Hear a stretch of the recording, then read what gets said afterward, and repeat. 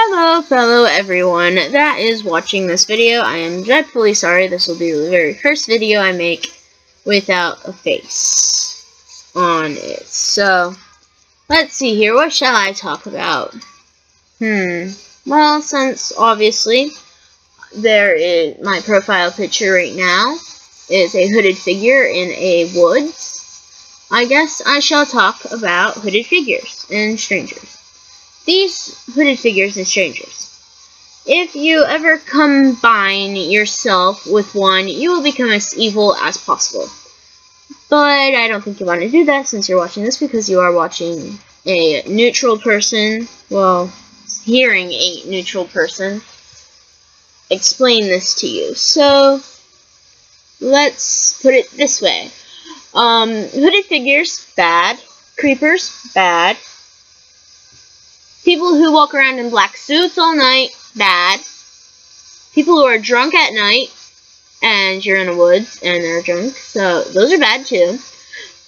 Basically anything at night, in a woods, that you think is creepy, is probably going to be bad. Now, if you're with a friend that has a weapon in their hands, then you're okay, but I would secure yourself up in a tree someplace, so they can't get you. Because I don't think they all climb. I'm not sure, though. They might. Okay, so, if you're going to secure yourself in a tree, make sure you have the following items. A rope, a shotgun, and possibly a bow and arrow.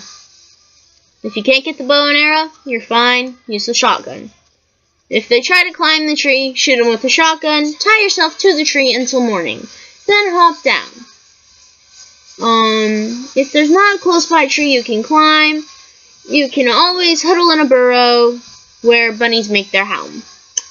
Bunny houses are very lovely, by the way. They're nice, big, spacious for the bunny. They may not be so spacious for you, but we'll live with it.